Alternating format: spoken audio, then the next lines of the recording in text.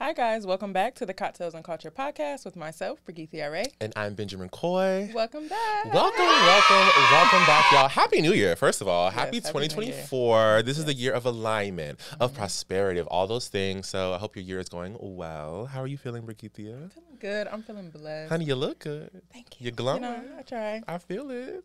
Yes. But this year has been going good so far. But I have a good feeling. I hope that it is very amazing for everyone. It is. And myself included. So I'm excited. I'm going to continue to speak that into the year. Because last year we spoke it the entire January, and baby, 2023 took off. Ooh. So we're going to do that same equation, that same method this time. Okay, we're speaking again: alignment, prosperity, elevation, determination, dedication, all those Asians. All the things, and we wish that for you guys, of course, as well. Of course. So So today we have a really special guest from Bravo's Summer House, Martha's Vineyard. So this show follows a group of 12 friends as they enjoy their island getaway with beach parties, decadent dinners, and summer hookups, with both fun and drama in store for some young Black professionals and entrepreneurs. So joining us today from the cast, we have Preston Mitchum, who is a Black and queer civil rights advocate, a public speaker, a writer, and professional hailing all the way from Ohio, but residing in the nation's capital. So help us welcome Preston Mitchum. How are you feeling? How are you? What are you calling into your year for 2024? Oh my God, I'm called a lot of intention. Yes. A lot of focus, a lot of intention. All of that. All those things. Well, we're so happy to have you here. I'm happy to be here. For joining us. I'm happy to be here. But of course, this is the Cocktails and Culture podcast. Yes. Before we get into the culture, yes, we have to introduce the podcast or the cocktail of the episode. Yes. So today we are drinking the Arai Prosecco. And we have some cran mango juice. So cran mango mimosa. Yes, so let's get a little taste. A little something, a little spritz. Little brunch cocktail, y'all. Yeah. Cheers. Cheers. Mm-hmm. Very, very good. Very refreshing. That's refreshing. Very refreshing. So make sure, of course, if you try this drink at home, be sure to tag us and let us know what you thought. And shout out to Issa Rae. Love you, girl. Girl sponsor. So getting right to it, opening it right up, you have such a story of endurance, triumph, joy, love, all these things. So take us back to your journey in Ohio, getting to D.C., and now getting to where you are now. What has that been like? You know, the thing I always say is my life has not been a crystal stair, and I'm just appreciative that I'm where I am today. Yeah. So, I am a lawyer, but my life certainly did not start as a lawyer. Mm-hmm. I grew up in Youngstown, Ohio, eventually moved to Dayton, Ohio. So I lived both in the north and the southern parts of Ohio, which is really Black as hell. I think a lot of people really think Ohio may be just like we're majority white everywhere. Mm-hmm. Not where I'm from. It's not it is. Very much 95% Black in my cities that I grew up in. And, just experienced a lot. I experienced a family who really worked hard but didn't have much of anything. And it kind of made me resent some things growing up. And I think later in life, I've learned to lean into a little bit of grace and love, recognizing that people did the best that they could do, even when it harmed me at times. And then eventually I went to Kent State University in Ohio. Then went to North Carolina Central for law school and moved to D.C. to get what's called an LLM. Yes. It's really just called more student loan debt, but honestly, that's really what it is. Cancel them loans. Yeah. But then I stayed after a job offer and just kind of leaned into a lot of more of my activist roots, my legal roots, and eventually on TV. Yeah, look at that. Look at how you really ordered your steps. That is so beautiful. Don't get me started on that, please. Yes, that's not preach today. But no, I love that. I love these past couple of months have been so big for us. Like just thinking about themes in life, and really looking back and saying, giving people grace. Yes. In one episode we had last season, we were talking about just giving our parents more grace because they really were just doing and are continuing to do what they think is best and what they know to be best. And so I'm in that same space with you as well. We're giving them that grace. And I always say they were literally just regular humans like we were, and they had a baby. I can't lie, y'all probably are a little bit further than I am about it because I still struggle with what that balance looks like, right? Oh, I still do, because at the end of the day, right? I mean, because at the end of the day, it's like they're ordinary people. A lot of times we do look at them as superheroes when we're younger. And at the same time, it's like your best still caused me harm. So what do I do with that? Exactly. Right? No, I so agree. Holding that both end is very difficult. And for me, it's been, what's helped is forgiving. That, though, took a long time. So let's be real there. But what helped was just like forgiving and then realizing that, again, going to about intention. I don't think, well, in some cases, or at least in my case, it was not an intentional thing. Right. Yeah. And so that has made the sting a little better. But like you said, even though your intentions were great, it still did hurt. And so we're holding that, and there's nothing wrong with it. Yeah. Two things can be true at the same time. Yeah. Holding things in tension, I think, is a beautiful thing. Exactly. So, yeah. And forgiving for you. Yes. Not for anyone else. But for you. Yes. And I think that makes all the difference. So now that you've amassed a following on a regular series, Summer House Martha Vineyard, you're an entrepreneur, an activist, a speaker, an attorney. Come on, resume. It's stacked, baby. Yes. You always seem quite grounded. We kind of seen that through the show, I would say. And so what was the glue that kind of kept you together through all of this? Yeah, I don't know if you're going to get that next season from me, but I know that's right. Hey, we'll get into that, honey. Not all the time, at least. But you know what? I realize I am a pretty rational person usually. Yes. So even though I love to have fun, love to turn up, drink, etc., like I just don't like a lot of people just yelling. Like that's frankly the homes I kind of grew up in, the environments I grew up in, and it makes me retreat. Okay. So usually that's what it is. Like season 1, it was so wild because everyone was so crazy that it was like, okay, somebody got to be the same one here. Yeah. Right. Like, somebody. You definitely gave that though. You gave like the logical, like, okay, let's think this through. Yeah. Yes. It was Now, very, what are really the ins and outs of this? Yes. It's very much like, do you hear yourself? Right. Because That's what it was. most of the time people are just looking to win an argument and they both wrong. Yeah. So it's like, what do we do with this? Yeah. Exactly. But what helped me stay grounded all the time, I think really is the spirit of activism. The whole thing about activism, it's not just yelling in the streets. It is not just raising your fist, which we're going to do all that too. Period. It's really about figuring out, asking the question first, what is the goal here? Yes. Like at the end of the day, after we finish this disagreement, where do we leave this conversation?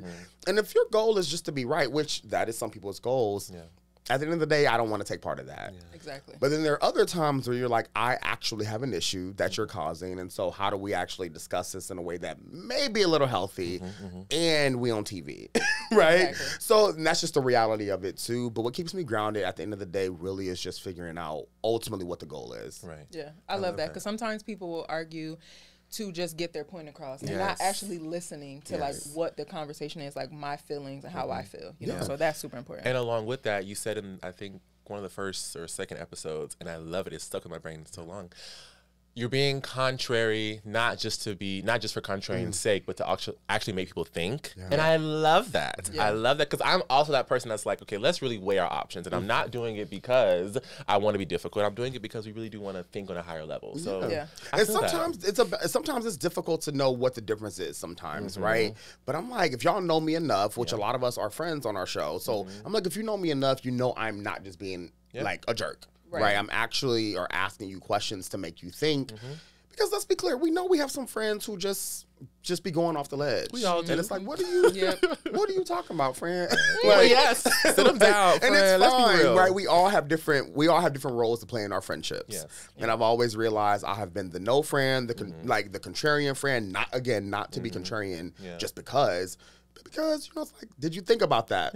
Right. You may not have. So let's take a pause, take a beat, and just let's think. Now, you've already alluded to it just a little bit, but let's switch gears and go to your work with activism. Your work with PDM Consulting. What was, I'd say, first of all, what got you interested in this field? What was like your North Star? And then what has been the most rewarding part of your work to date? So the truth of the matter is what really got me into activism was my own experience with sexual assault. And I think once I experienced that, quite frankly, repeatedly from a family member, it made me kind of be a shell into myself. And it made me be a little bit quieter, more reserved, and just kind of not being, I think, in touch with the real world.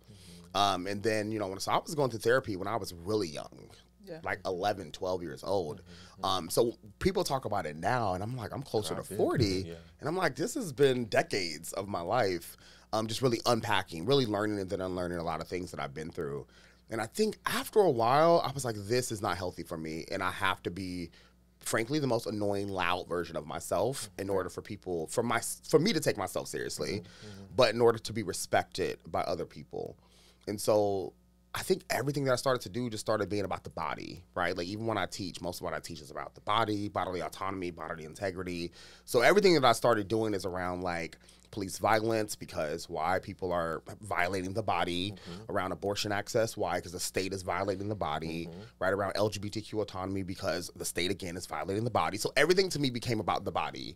And the law at the end of the day will truly harm you from the top of your head to the sole of your feet if you let it, and if you don't have activists who are really pushing back on the ground about it at all times.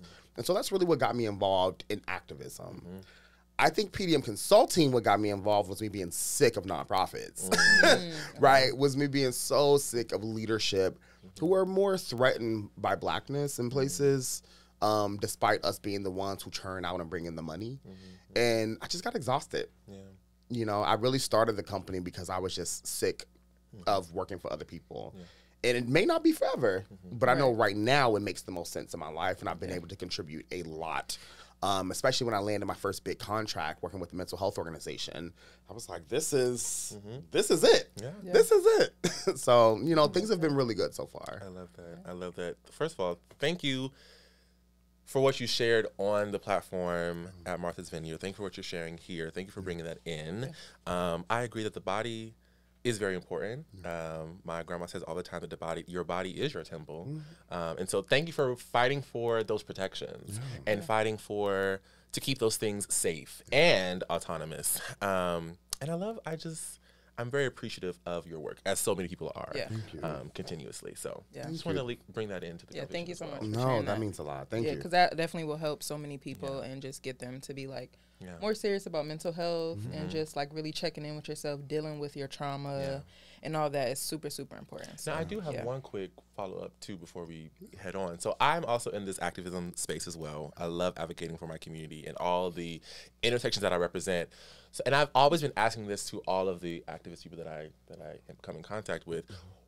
Amid all that we're going through, literally, how do you keep your joy? Like, what keeps you waking up? What keeps the car moving when gas is $4.99? What keeps you going? Like, it's expensive out here, y'all. But like, what keeps you going? Oh, that is a good question. Oh my God, I don't know if I fully know the answer to that yet. I think every day the answer changes, right? Sometimes it is my dog. Sometimes it's my man. Sometimes it's like more theoretically, like the liberation of Black folks, like. And sometimes it's crab legs, because for people who follow me know I love a crab leg. We love a good crab leg. And we have been itching to get some. So let me know if I need to give you a call. Baby, let me tell you. So that answer changes every day, and a lot of times it depends on how I go to bed.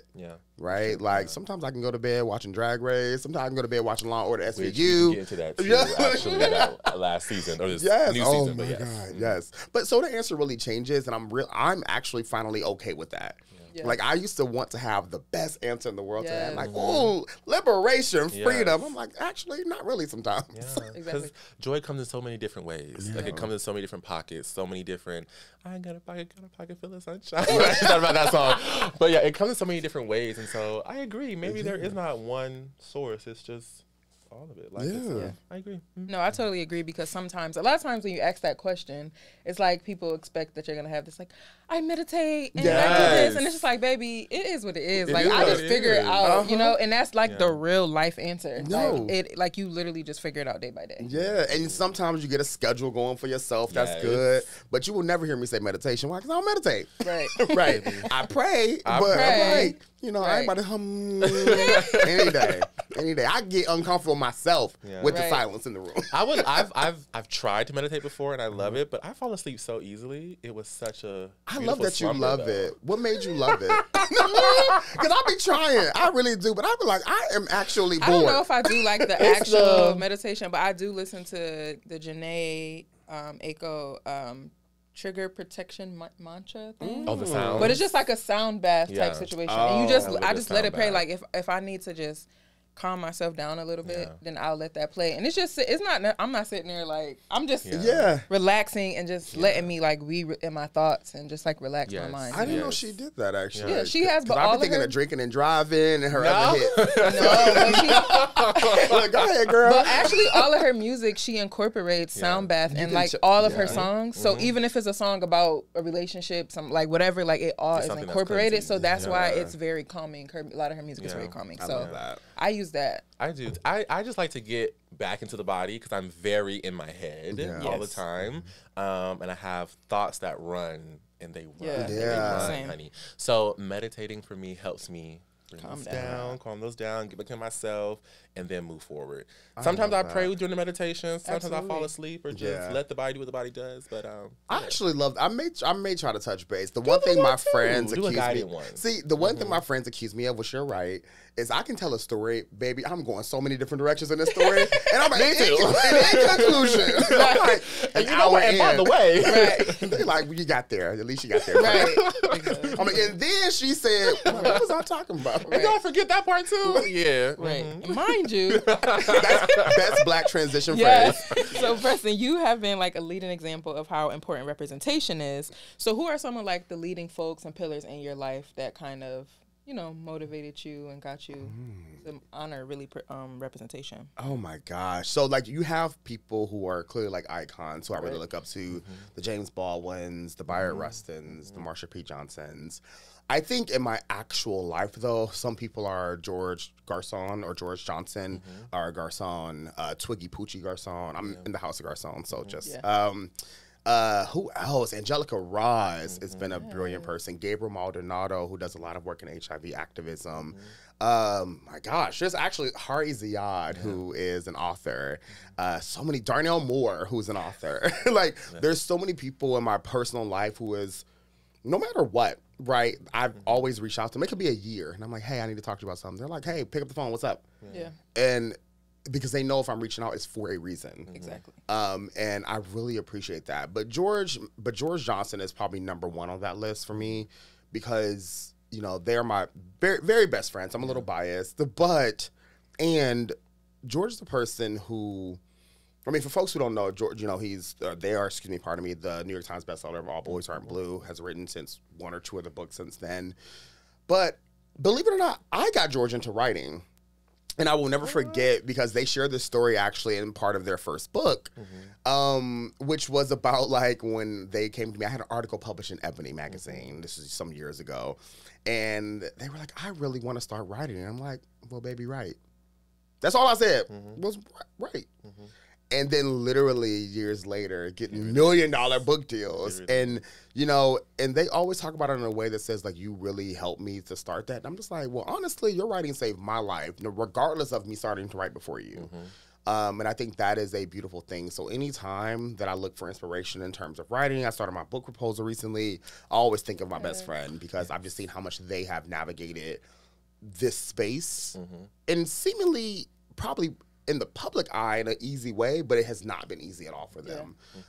So I really appreciate them all the time. Yeah, I'm definitely giving George their flowers as well. Like, All Boys Aren't Blue definitely came in a time where I was in a space that was just like, needing some joy, needing something, needing to be seen, needing to be represented. And so that book definitely did a lot for me, as did the following one, which my grandmother loves. Oh my gosh. We are not broken. Yeah, we're not broken. So shout out to George. Yeah. And Angelica. I'll see her in a couple of weeks. So shout out to her. No, but yes, that's beautiful. That's beautiful. And I always say, like, having your chosen family. Yes. It's so important because, just being kind, because you never know what you can say to someone. Like, you just telling them that you should write. Like, you want to do it. Yeah. And the little things that your friends or family or just somebody you meet on the street can say to you can be life-changing. So I love that you guys both got something out of that. Thank you. And I've struggled with that for a while in terms of family. Like, I don't have the closest relationship to my biological family.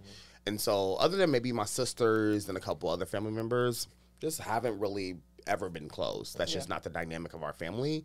And so, you know, I'm like, I can wrestle with this. I can sit with this. I can be uncomfortable in it. Or I can create that family that will be there for me in ways that I don't have to beg other family members to be there for me. Yeah, that's so important. That's so important. I've learned that this past month. That's how important chosen family, chosen community your friends are because of that reason and because of just needing people around you that know what you're going through, can relate in many ways. And we can't do it alone. We can't do it alone. You know, especially when you move away from home. Especially. Or even if you don't have a relationship, like you said, it's like when you move away and it's like you have to create your people. Like you have to create those people around you. Because listen, I can't do it alone. I need my people to just...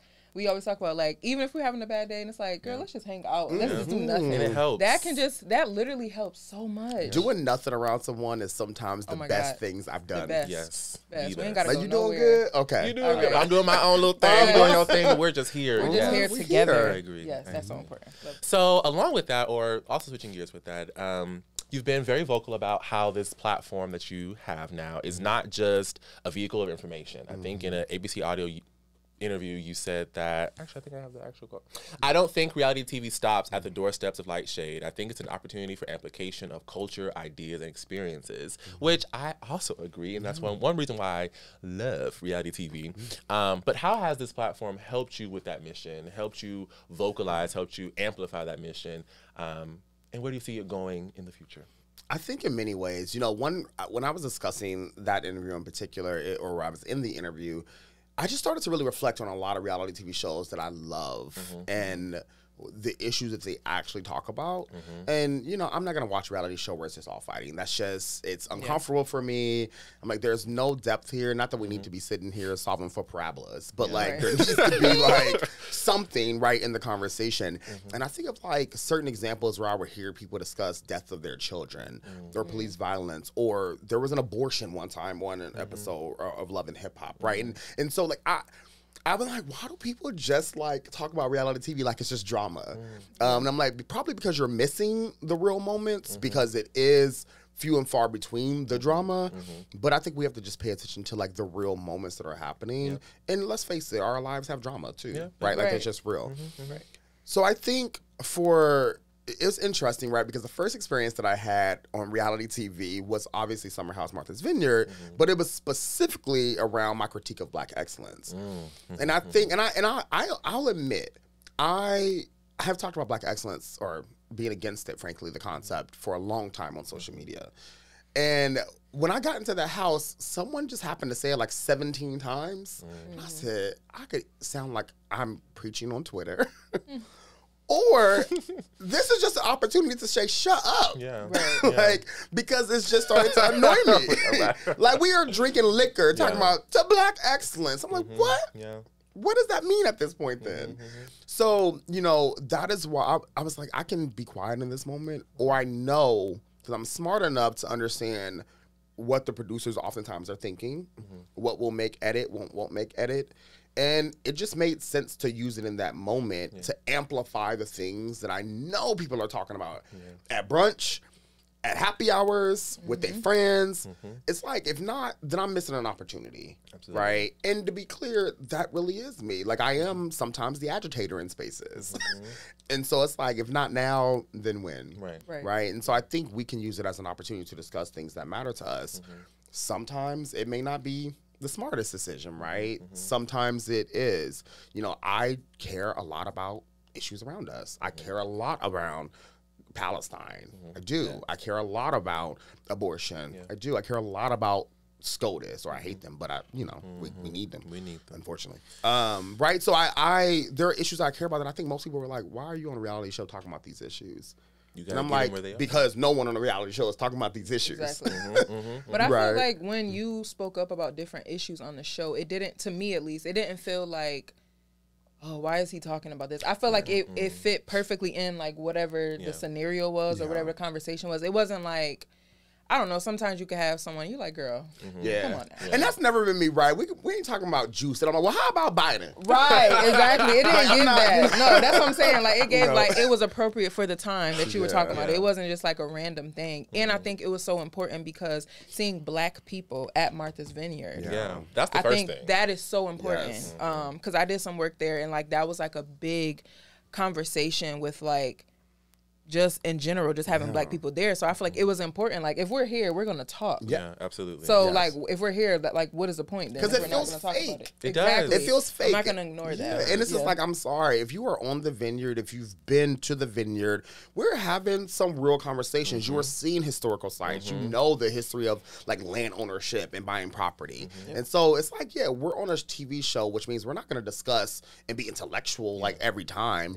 But there has to be a moment where it does not feel fake and we're just placating to audiences who, quite frankly, only watch us for our drama and don't. And then you're going to trick them and give them a little bit of history in that too. The only thing though that I will say, and this is on no shade to the editors, y'all, but why do they keep putting those organs behind you? Because that's I feel like in some cases it was taking the seriousness out of the conversation. Yeah. But I get it. They're trying to keep it. They're trying to keep it light. Trying to keep the girls to watch and whatever. But like, I feel like. Yes, what you were saying was so true, and what you continue to say throughout the season was so poignant and so important to be heard and to be platformed. But it's like, girl, do we need these organ sounds right now? No, like, people were. Many people actually online were mad. I don't even think I even took it that seriously. And I even said to a couple of castmates, I was like, listen, if they do this throughout the season, I'm gonna be pissed. Yeah. But it was that one episode, and I said, you know what? But I think for some people, it can set the tone for what you think that person will be throughout the season. Thankfully, people got the opposite. Not really the opposite, but they didn't get this like lecturer that they probably thought they would have gotten because of the organ music. But you know, it was a little annoying at first, I admit. Because I'm like, what? I know you're trying to keep it light, but it's actually a little bit annoying. Yes. And it also takes away some of the seriousness of what you know it is being said. But thankfully, they didn't do that the rest of the thankfully, they knew not. They knew not. Because I would have had to write a strongly worded white woman letter. Look. Look. My good white woman letter, baby. Don't play. Okay, so at this point, y'all, we're going to switch gears and we're going to play a quick game to get us a little loosey-goosey. We're going to go into Preston Prefers. So, it's a little this or that. We'll give you two things, and you have to choose which one you prefer. Got it. But the key is now you cannot be thinking too long. Okay. Not even 10 seconds. Okay, maybe like 5. I got you. 7. Okay. So I will jump us off. Okay. First one: sweet breakfast or savory breakfast? Savory breakfast. Real Housewives of Potomac or Married to Medicine? Married to Medicine. Okay, they've been eating this season. Okay, they have. They've been eating this up. Okay, travel alone or travel with friends? Travel with friends. It depends on the friends, but travel with friends. Okay. Okay. A Renaissance or Lemonade? Ooh, Renaissance.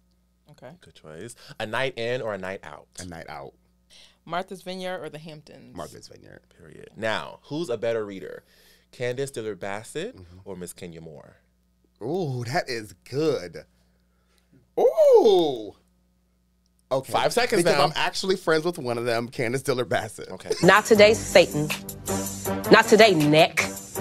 Not today, ankles. We don't have it.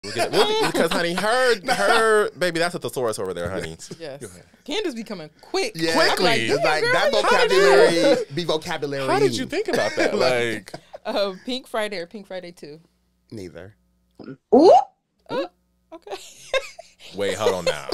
We can do this too. What happened? What's Roman's Revenge? Like, not even Pink Friday? Like, Well, to be fair, I haven't listened to Pink Friday too. Okay. You know what? It was. Comment below. Do y'all like Pink Friday 2? Are y'all, what is it? Which one? Pink Friday or Pink Friday 2? I'll let y'all decide.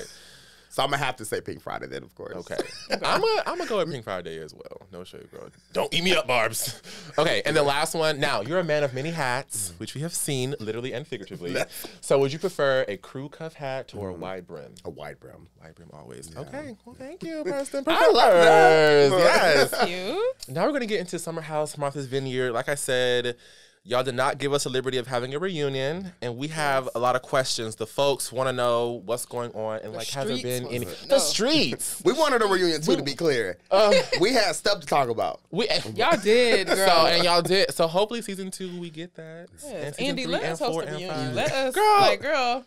Come on. At this point, you know you watching. Anyway, Exactly. Okay. So, speaking of, actually, before we actually get into the show itself, take us back to how it even came to fruition. Like, how did y'all come together and decide that, or agree to be on this show? Yeah. Like, how did that come?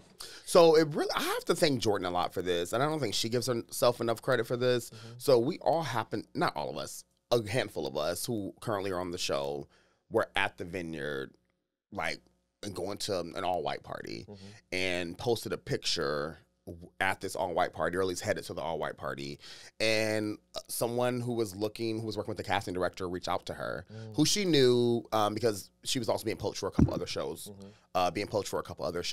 and it was like, are y'all interested in this? Let me know.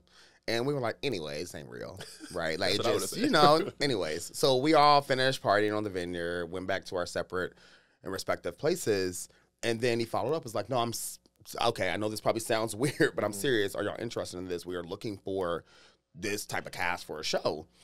And we were like, okay, this actually may be a little serious. And then they started to introduce us to casting directors. And, not everyone who was there ended up making it, right? Because it's like some people's storylines may not fit. It's still like a science to it. Yeah. So, but after what felt like 1,000 interviews, we ended up making the show.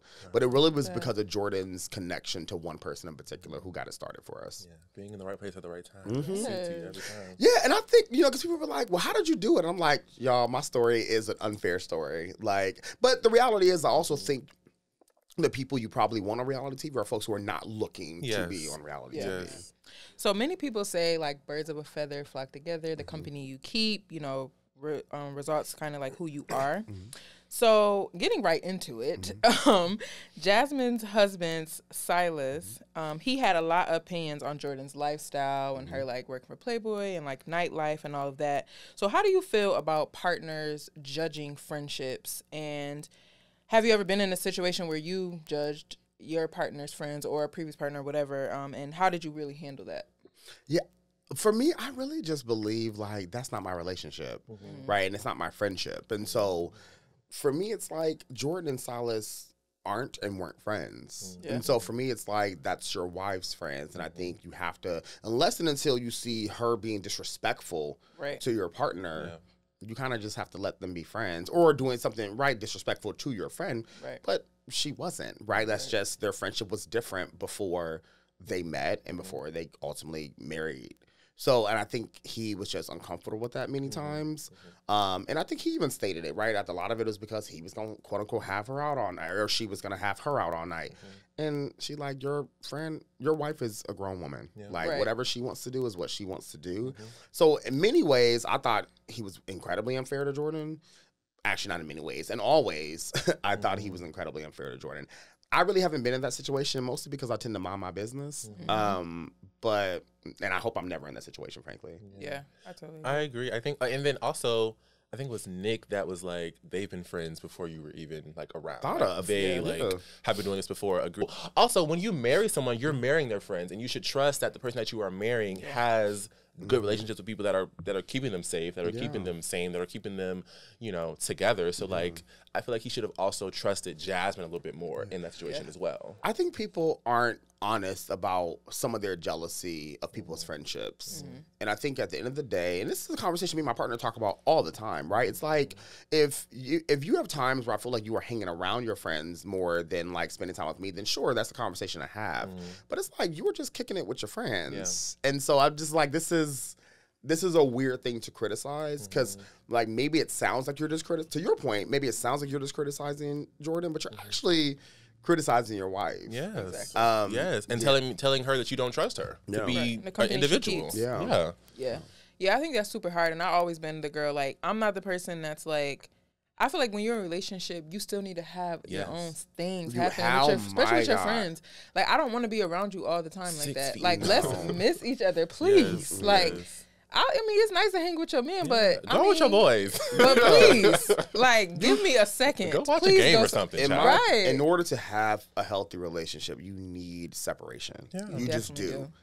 And I've been in relationships that I have, my partner just wanted to be up under me. And it was an awful and toxic relationship. And I had to realize that I'm just like, this is not a cute thing because you want to see me and be up under me. It's actually hella suffocating. Right. And I think some people look at it as cute. And I'm like, oh, baby, no, it's not cute. Baby, get your own space. Get your own space. Get your own thing, actually, get your own room. Get your own Where is your scooter? Where is your scooter? So what I appreciated, among other things about the show, is how it portrayed relationships amongst Black men. You all weren't afraid to check each other, be vulnerable, and be supportive. I also personally appreciated how they humanized you and your experience as a queer person. How does it feel to be wrapped up in that support and that community? And how was that journey to getting there? Or was it even a journey to get there? Yeah, I will say that, you know, I really appreciated the men on the show. Because even in the moments where I would just make a joke, well, first of all, I'm just like, y'all ain't gonna check me. So like, I'm just like, y'all, none of y'all scare me. It is what it is. But they could have made things uncomfortable, right? If that's who they were, but that's not who they are. Right. They're actually just really down to earth men. Absolutely. And so it just made it really easy. In some respects, it made it easier being the only queer person in the house. I think in other instances, it still felt isolating at times because it just doesn't matter sometimes if they're nice enough. It's just like, actually, I wouldn't have to explain this situation if there was another queer person in this house. Exactly. We would just be able to get it. Like even when the Tasmanian devil Phil came in the house, there were many instances that were shown and not shown of like misogyny and homophobia. And I think, you know, it's teaser is that I had to really go off about that this season because it was just frustrating that everyone seemed to pick up on the misogyny, but no one seemed to pick up on the homophobia. And so even to have to explain myself, I was like, what is this? Like, if we're friends, why don't y'all notice this when I talk about this all the time? And so it can be frustrating. But the truth is, there were more easy moments than there were frustrating moments, especially when I hosted a pride party and they were like just down with the get down. And I was like, y'all about to have a contest. Rainbow. I love it. Y'all about to have a contest. Go twerk. Not go twerk. Twirl for me. Yes. No, I love that. And I definitely get what you're saying. Because it is important. Again, community is so important, and having people that just get it and not having to explain it is such a thing. And I hate living in a world where everyone doesn't get that it is the same thing, just with different words. Yeah. Right. Like, I hate that part. But again, God gave you that battle to win it. Right. It wasn't anyone else that could have broken it down and explained it to them in an easier way. So thank you for that representation and that visibility there. Yeah, and I think sometimes it's hard because even in a space of just being a Black person as well, it's like in like workspaces and stuff, it feels like why do I have to explain to y'all? Like, y'all are not dumb. Yeah, like at all. I'm not teaching you shit. Like, read a book, read an article. Google is free, my love. Exactly. Like, it's very exhausting, but again, just thank you for using your platform and saying no. I'm gonna speak up on this stuff because it's important. Like, regardless, and I think people hopefully are open to learn and like being understanding and things like that. But sometimes it is exhausting to have to always be that person to explain and like, I don't want to do that all the time. Yeah. Because I feel like it was in ways that other people did not have to do on the show. You know, and so that became a little frustrating at times. But you know, and the truth is sometimes it's no one's fault, right? It's just the environment. Yes. And so I'm like, okay, all right, like y'all are friends, and so I will have y'all give y'all more grace than I ever would a stranger. Yeah. But also, don't try it. Exactly. Not too much. I'll still put you in that. Okay, so in the beginning of the season, one of the housemates, Mariah, she had an altercation with Bria over a dog hair getting into the washer, and then it got on Mariah's belongings, resulting in Mariah being removed from the house. So was there any like reconciliation between Mariah and Bria once they learned that Amir was the one that really was responsible for mixing the dog stuff? Yeah. I mean, I can't tell too much because some of this may come up. But, not in the moment they did not reconcile. Okay. And this is the thing that I told Amir specifically. I'm just like, you were wrong. And you have to figure out a way to actually like address that. I mean, to be clear, Mariah and Bria, that was the final straw. They were already having some issues. So I can't say it was all Amir. I think the last thing, though, was clearly like the final thing. And I'm like, you have to resolve that. And picking up your finger ain't doing it. Right. You have to actually say something. So we may or may not see more about that. But but they didn't resolve in that moment at all. I wish he would have just said like, y'all, I did it. Okay? I said the same thing. And I think maybe it would have changed. It would have lightened things a little bit. It was also awkward for me in that because I wasn't there in that moment. I was literally in the other room in a whole meeting. So when I get out of the meeting and I hear, I saw the moment with y'all, Okay. right? So like this whole push that everyone's talking about, I'm like, that was it? Because I'm thinking it was like a fight. It was a Right. little, Like one too. like the way when I came out and I was meeting them at the club, I'm like, what happened? Oh my God, they got into it. And I was like, maybe coming from the hood, getting into it is a little different. different version of that. that was very basic. Right. So I was actually a little disappointed, if I'm honest, at like the conversation, how it was directed, because it felt so amplified when it really wasn't. Now, throughout the entire season, we saw Nick shooting his shot at just about every woman in the house. Oh my gosh. And so all of us were gagged, episode 7 or 8, at the end of the season when his girlfriend walked in. Now, be for real. Yeah. Did you really think that he was out here single? Did you know anything about the girlfriend? Funny enough, so Nick and I weren't friends before. Okay. He was one of the people who I didn't really know beforehand. But which is we're really great friends now. So he's one of the people I'm grateful that I really did meet, because he really is just a truly funny and good person. So I never knew really. Like I was just hearing conversations from the people I did know that he had a girlfriend. So I think we were clear he had a girlfriend. I don't think anyone thought he was single. But I don't think I knew the extent of how many DMs were like slid in until some of the women started talking to me about it. And I was like, dang, okay. And were the timelines matching up? I can't remember. Were they? They were very consistently around the same time. Yeah. Okay. Yeah. No, that's right. He was like, listen, I'm shooting my shot. No. Everybody. Okay, so we are going to get into another game. And this game is called Welcome to Bravo Land. So basically, we're just going to kind of put out different situations that has happened on different Bravo shows and different moments and kind of get your thoughts on them. Yeah. Okay, so in the last 2 seasons of Real Housewives of Potomac, we've seen the dynamics of Candace and Robin's friendship change. Do you think this relationship is salvageable? Do you think they can work it out? Do you think that like it's worth it? I don't think it's worth it, frankly. It also, I don't know if I think it's. I mean, first of all, I think everything is salvageable if 2 people wanted to salvage a relationship. That's true. I just don't see it. I just don't see it happening. Yeah, I don't either. I want it to happen. Y'all know, I want everybody to be in peace and love and harmony.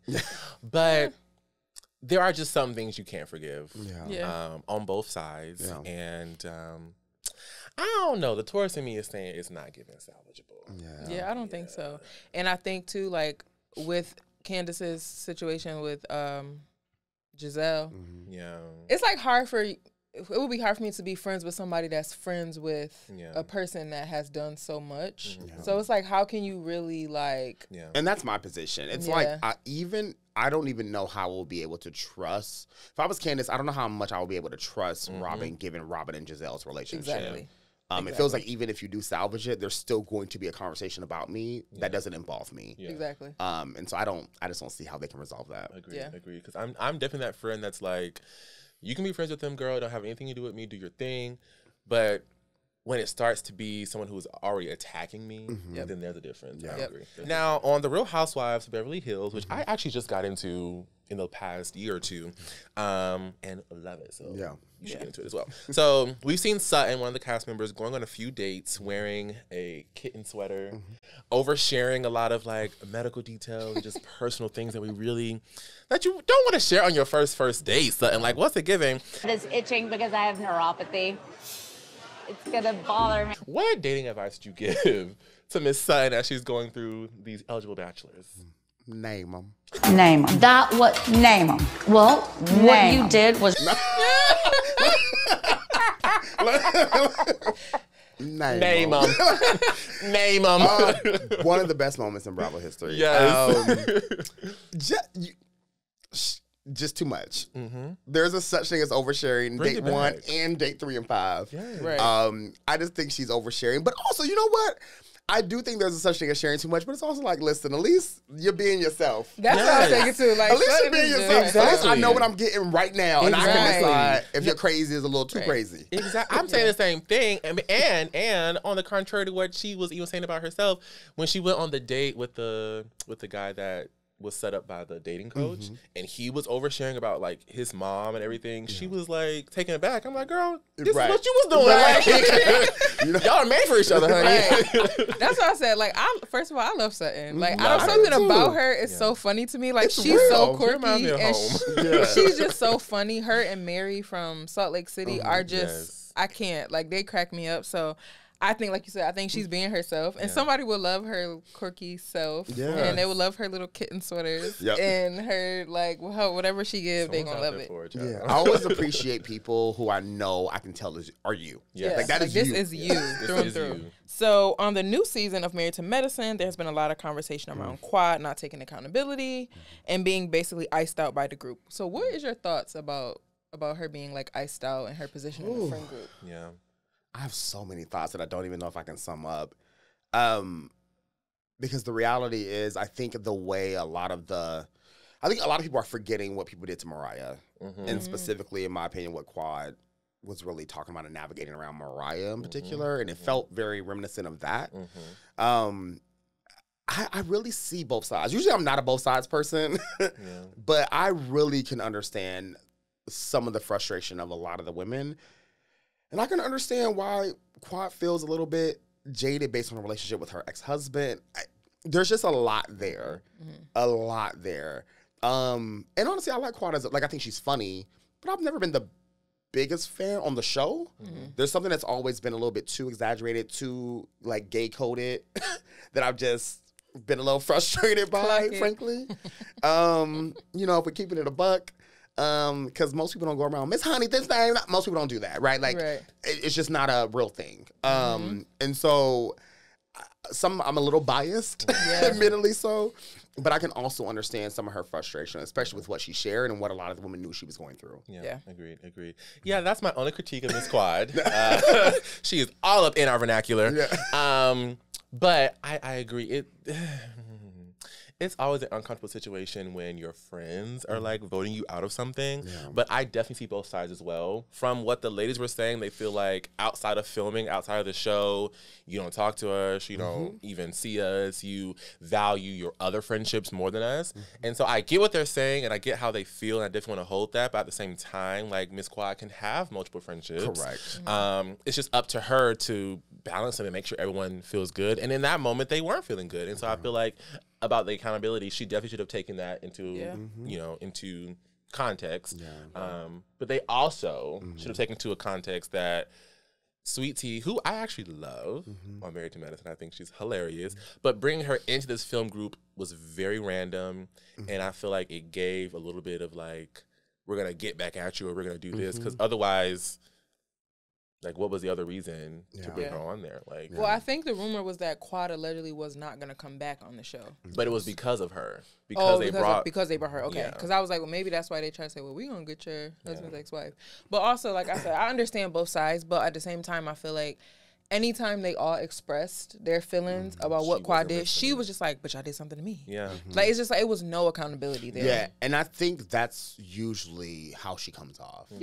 And I even watched the Heavenly and Carlos King does the Monday after the show comes on. They do like a live and they talk about it. And Heavenly was saying like the whole like funeral scene, she was like, it was ridiculous. Like, she said Quad cussed everybody out. Like, she was like, what you guys seen is not, like, what really happened. And, like, I don't know. Like, I think it's pretty interesting, but I agree, like, you know, I can see both sides, but Quad is definitely not taking any accountability. Like, and that's the thing. I'm always very weary of people, but of friends, is if I say you offended me and you're like, well, you did that then. I'm like, well, why didn't you bring it up then? Right. Why are you waiting I'm like, I'm not saying you didn't feel harmed, but it feels like actually only doing it because I'm calling you out. Exactly. So on the season finale of The Real Housewives of Salt Lake City, it was revealed that the newest housewife, Miss Monica, was the mastermind behind the Salt Lake City gossip blog Reality Von Tease. Okay, the ladies all confronted Monica and made her go home. Do you think Monica was wrong for starting this blog? Do you think that she was? Yeah, I mean, I can answer that. The direct answer to me is yes. Okay. But I think there's so many other answers. There's so many nuances. Because I mean, like, but you gotta be a baddie to troll the women you are now on the show with for years. Like, I think, listen, I don't know if I would be friends with her in real life. I don't know. Because somebody do feel a little like, dang, okay, you may be a little bit villainous. And you need that girl. Yeah. Like, what she brought to Salt Lake City this season, I think the reunion and the finale, quite frankly, was like the best in Housewives franchise history. Yeah. Outside of maybe like season 9, 10 of Atlanta. Okay. Like, it was so much. Like, I'll give it that. Like, I have to give, because even the way like Heather lined it up, and the way like Heather also, I think, established her icon status. Like, the girls are doing their things, actually. But to answer your direct question, I mean, she was like, I don't know how I can say she was right. If that's a word. Right, but it's also like legend. It's also like, okay, girl, you did a big one. No, I agree. Like, I'm like, okay, you did what you needed to do. Exactly. I agree. I think, of course, initially, like, okay, maybe it wasn't the best and the nicest thing to do. But really, it was to take down Jen Shaw. Yeah. And like she said, the other girls, y'all just was collateral. We had to keep it up, you know? Yeah. But see, this is why I appreciated Monica. Monica posted something, and it was like, you know, you got to be that girl when the people are all against you, but they don't even like each other. Right. So she was like, y'all don't even like each other.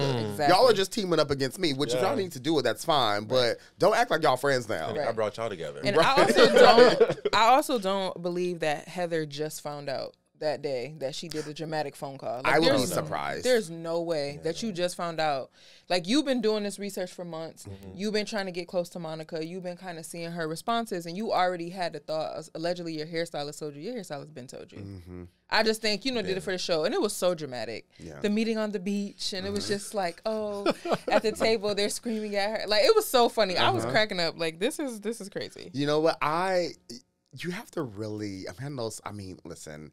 I get it around Monica. Like, I think she's very hot or cold. Like, you either love her or you don't. But there was something about that moment. I'm just like, listen. She owned it. Star quality. And didn't care. Yeah. I mean, really, it was just like, whatever. What y'all gonna do now? Like, exactly. There's something about that where I'm just like, ooh, I would want to, like, cuss you out and respect you at the same time. Yes. Yeah.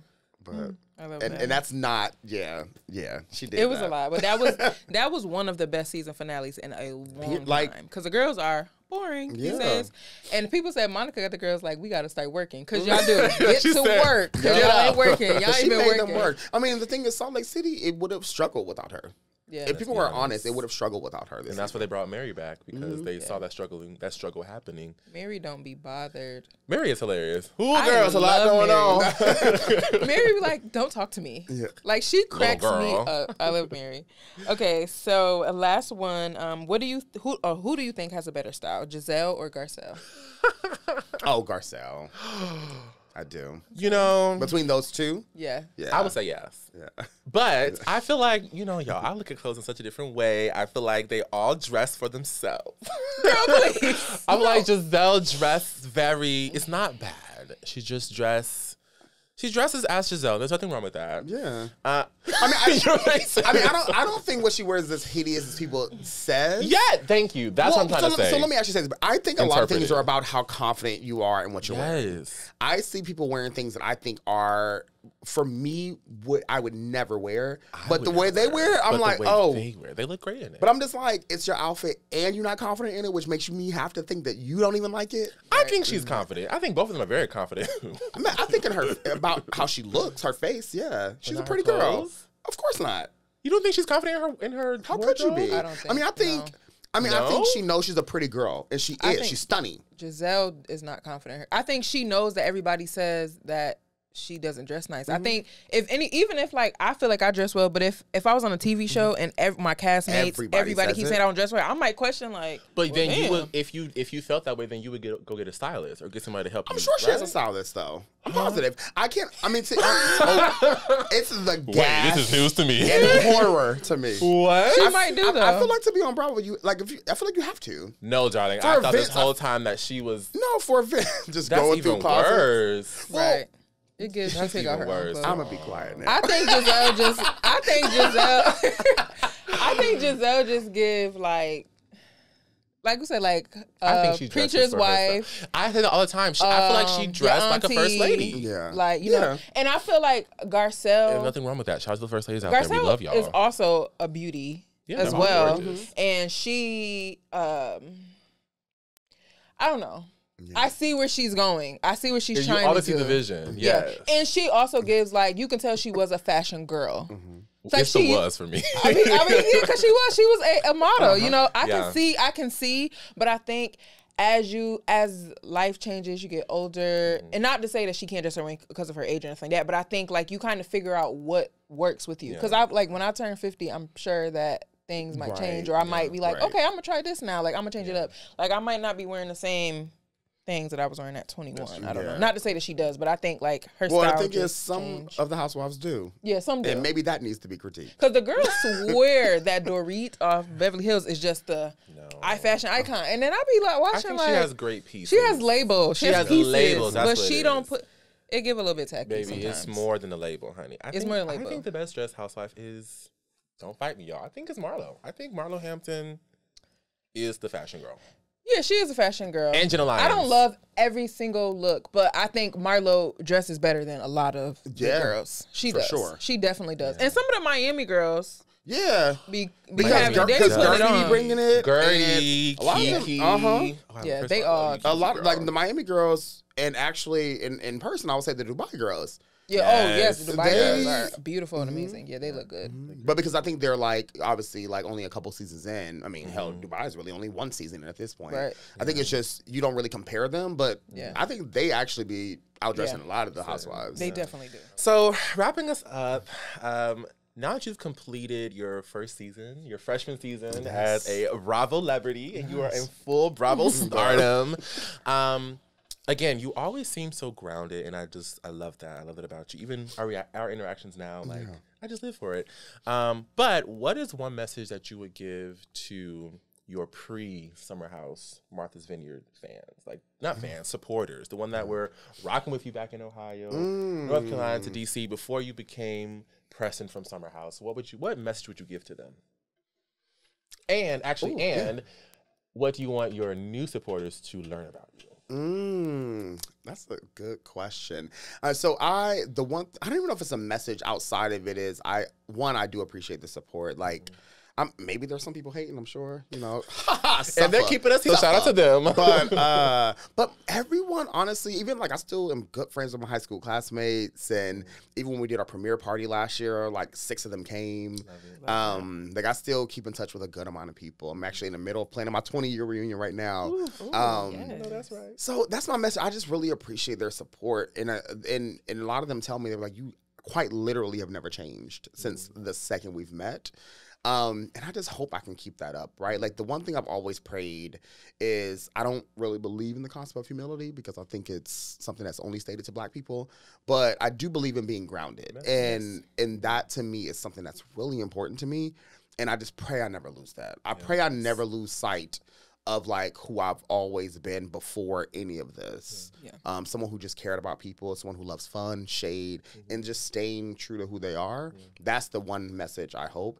And frankly, that's the same message I would give to, like, people who don't know me and may know me. Like, don't just keep me as this reality TV person.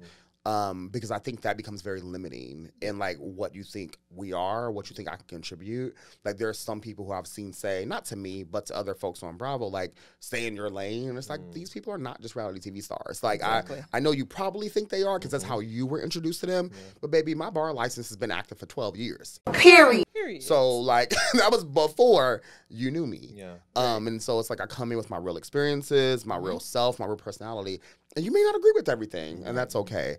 But I'm always stay true to me because that's the only person I can wake up to and go to bed to every night. Absolutely. What is next for you? What can we expect from Preston? Finishing my book proposal finally. Yes. I'm so excited about that.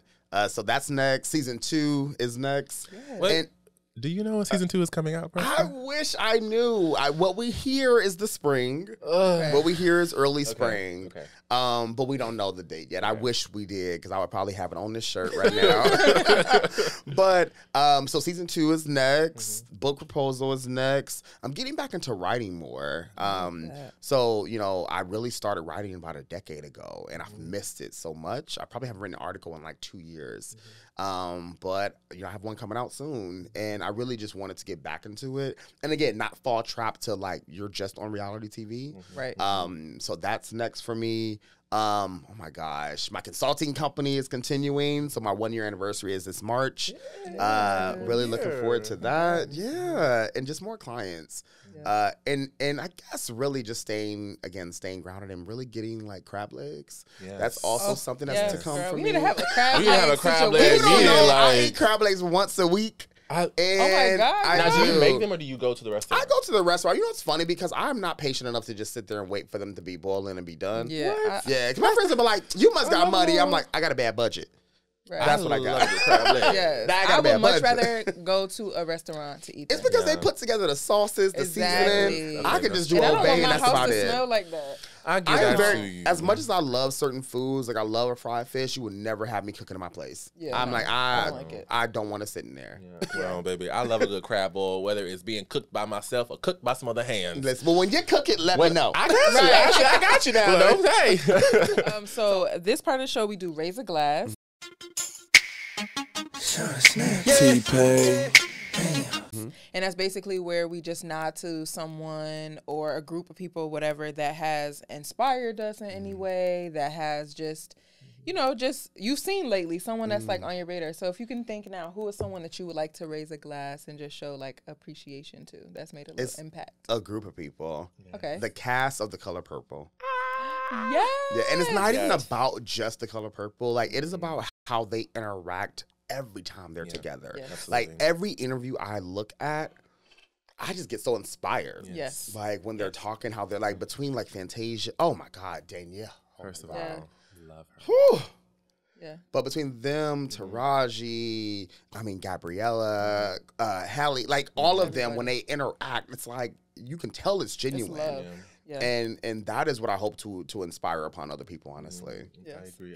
When I looked at all their press tour interviews, all of them always said that the set felt different from any other set that they had ever been on. And that definitely showed in those interviews because of how they interacted with each other. So I agree. Yes. Who raising a glass too, babes? Yes. I actually also... The Color Purple as well, because again, like you said, it was super inspiring. All of the interviews I saw, all of the press I saw, I seen a lot of times where I know Taraji spoke out a lot this press tour, and I think I can just see something heavy on her. Like she's going through a lot, and you can just see it in her face. But it was moments not even where we can see, but it was certain angles of the interview where I seen Fantasia just kind of give her, like, grab her leg or hold her hand or just comfort her and rub her back. And I think that's all about what sisterhood and friendship is about, because sometimes you can see your person struggling and you just have to give them that embrace and say, I got you. Like, you'll be okay. And I just love seeing that. That really warmed my heart. That warmed my heart a lot. Well, y'all, of course, I'm going to raise my glass to our lovely guest, Preston. Thank you for your light and all that you're bringing to this world. Looking at the show, it's so, like, cool how seeing you be you and do you was very healing for my inner child. To see someone who looks like me and is interested in some of the things that I'm also interested in be so amazing and have this platform that is so deserving. I really appreciate that. And so we want to remind you to keep going, that we're here supporting you. We see you. We see you. We love you. We appreciate you. And to just keep doing the thing, child. Keep doing the thing. So we're raising a glass. Take a little sip. To you and the cast of The Color Purple, y'all. So I guess that wraps us up for this episode. Thank you all for watching. Watching and listening. Yes. Make sure you like, comment, and subscribe. Of course, we'll put all of the links to find Preston on social. Of course, his website. And you should, if you haven't already, make sure you catch up on Summer House Martha's Vineyard. You heard here first. It is coming in May. and we'll talk with him to come back. Yes, you gotta come back. You know, the season starts. You knew. And we gotta get into what's going on. Oh, Yes. because you may see a spicier side of me. Love that. So we definitely gotta have you come back. Okay. Definitely gotta have you come but back. Yes, thank you for joining us. Thank you for being here. Thank y'all for watching. Make sure you like, comment, subscribe, all those things. Yes. And am I missing anything? No, I mean, that's pretty much it. Make sure you guys subscribe. And thank you, Preston, for coming on. This is season 3 for us. Yes. And this is episode 1. Oh, so you'll be opening up for us. You'll be opening up our season. Open up with greatness, honey. I know that's right. Yeah, so thank you. And guys, welcome to 2024. We're so happy to be here, and we hope you enjoy this season. So thank you. Thank you. Until next time, y'all. Yes. Cocktails and culture. Cheers. Cheers. Get it from my baby, what's now?